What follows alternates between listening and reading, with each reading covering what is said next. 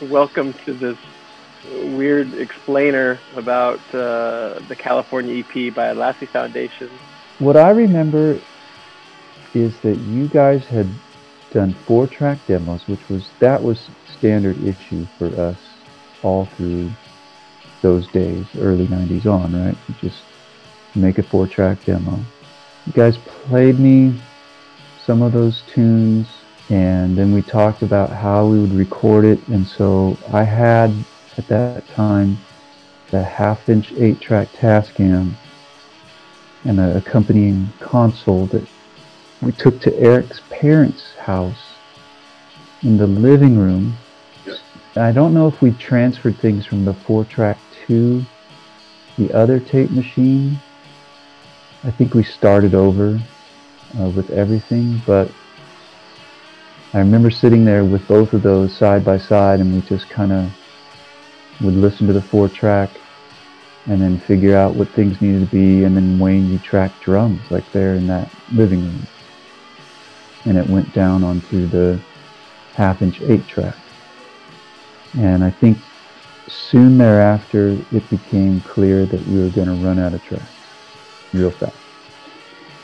And so I had another tape machine that I got somewhere in that same timeline, and that was a 1-inch 8-track by MCI, the kind that's as tall as a regular sized person.